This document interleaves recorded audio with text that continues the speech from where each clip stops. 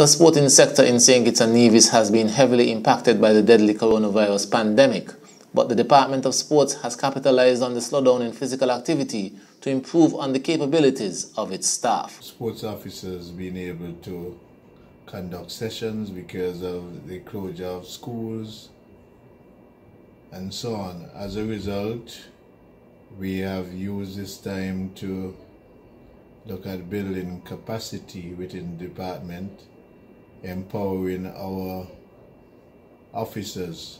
So we have started a process of having various personnel, resource persons coming in to speak to us on various topics such as budgeting, insurance, social security,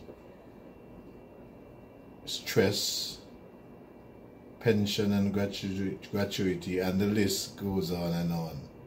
And this is, we're trying to get away from not just looking at the practical aspect of our coaches, but the overall development, so that the holistic approach, so that at the end of it, they have a better understanding of what they can, the scope of where they can go, what they can do, etc., etc., and they are able to be empowered in terms of knowing what the other aspect other than coaching is all about.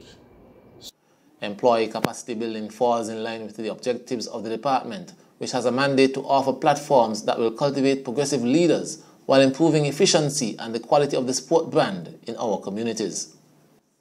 The weekly sessions encompass salient topics such as an introduction to budgeting, social security, mental support during the coronavirus pandemic, time management and resume building, insurance, and home ownership. The initiative also allows for the Department of Sports to further strengthen the relationship with its partners. Many of the facilitators for the capacity building sessions so far are representatives of the business community who partner with the department.